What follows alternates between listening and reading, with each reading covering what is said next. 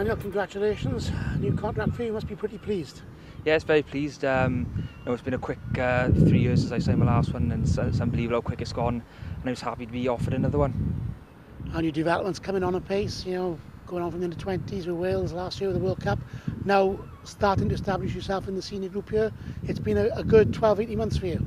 Yeah, I can't, I'm more than happy with the experience I've gained over the last 12-18 months. I've come up against some good opposition, in Rabo and Heineken, as well as LV. So it's onwards and upwards, just to keep on getting experience and keep on developing and getting better. When you reported back for pre-season training last summer after being away with the Welsh under-20s at the World Championships, did you really imagine that you'd get so much game time this season?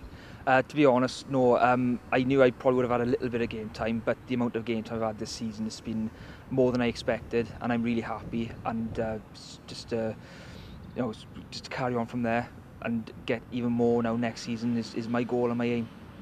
How are you finding it out there? Is it tougher than you've been used to at junior level?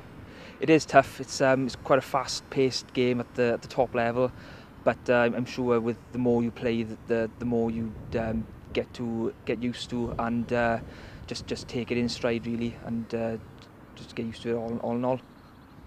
And you are still very young for a prop, aren't you? So there's a long time of development still ahead of you. Yes, I'm fortunate in that way. I'm still young for my position, but saying that, I'm not going to use that as an excuse in any way. I'm going to keep on pushing myself hard again and getting better at every stage I go through.